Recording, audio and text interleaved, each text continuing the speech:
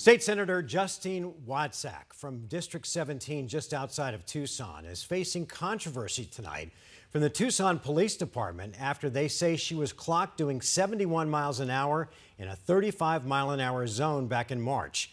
But she didn't get a ticket at the time. 12 News journalist Brenda Lipinski looked into the matter and shares what the department is saying about the incident. So the Tucson Police Department tells me that she was given legislative immunity, but now their intent is to have her comply with the law. It's a 35-mile-an-hour zone. I understand. And you were doing over 70. I was not doing 70. Yes, you were. I was behind you. I had my radar on. Okay. In this body cam video, first obtained by Tucson Sentinel, State Senator Justine Wadsack is pulled over by Tucson Police Department for excessive speeding in mid-March of this year. Her reason, she says, is her electric vehicle. I'm racing to get home because I have 4 miles left on my charger. Tucson police told 12 News the senator did not get cited at the time because she had legislative immunity during legislative session, which attorney Brett Royal can explain. This concept in the Constitution of Arizona that basically says members of the legislature can't be arrested during terms of the legislative session.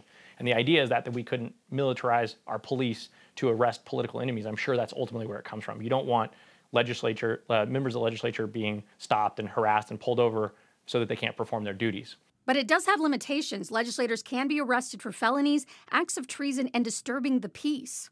I think the simple way to put it is she's a person, a member of the public, just like you and I.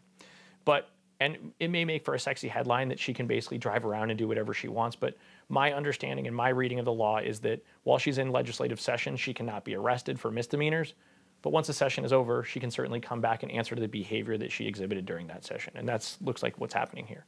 Senator Wadsack turned to Facebook to share what she referred to as the truth, saying in part, "I told the officer I wasn't going that fast, and he failed to show me his traffic gun as proof, so there is no proof of my speed."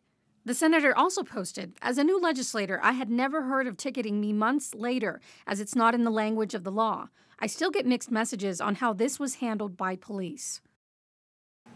Now, I spoke with Tucson Police Department yesterday, and they tell me in a case like this, she does have to show up to court. They have officially filed a complaint against her with the city court. Now, we have reached out to Wadsack and have received no comment. Brenda Lipinski, 12 News.